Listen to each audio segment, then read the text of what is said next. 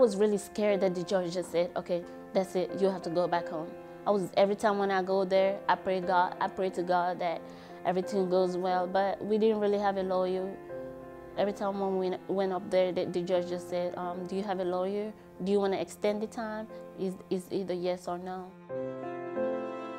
Jeannette really had nowhere to go. She was here alone in the United States. She had nobody really to advocate for her. She was scared. She was afraid of going back to Guinea. She felt, I think, helpless. And so I wanted to do whatever I could to help her out.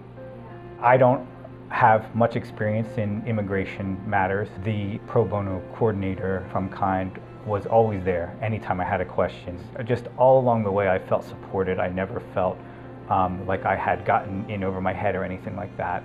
It was nice to have somebody there that I could consult if I needed some help.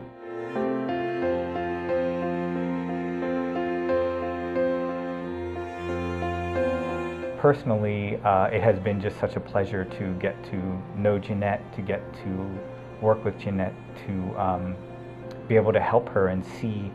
I think what's so rewarding is being able to see the positive impact that the work I've done has had. She was facing deportation and going back to a very difficult and really dangerous and scary situation in Guinea, and now is able to remain here in the United States, go to school, and basically live the American dream.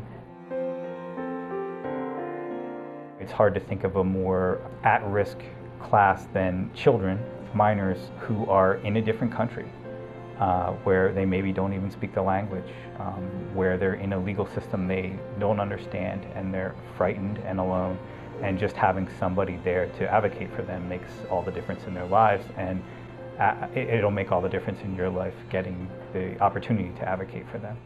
What I've dreamed of is becoming true. I've dreamed that that one day I'm going to be living independently without my own anything, and I will become successful.